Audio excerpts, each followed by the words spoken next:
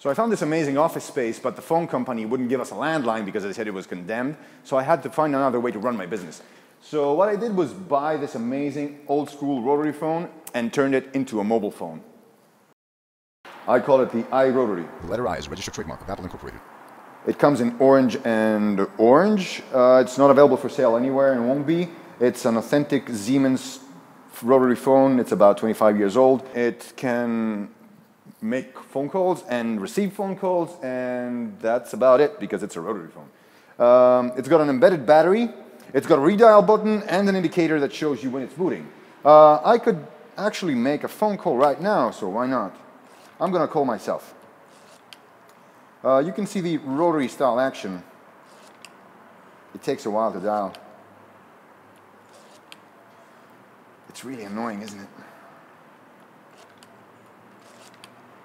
But the good thing is, whenever you call someone, let's see if it rings.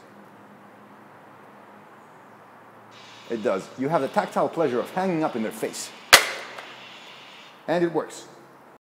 To find out more about how I build it, you can visit my site at stavros.io. That's stavros.io. It's got detailed write-ups of the whole process. It's got the code, which is open source.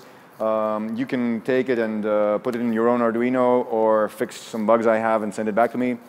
All you need is a rotary phone, an Arduino, and a GSM shield, basically. So, thank you.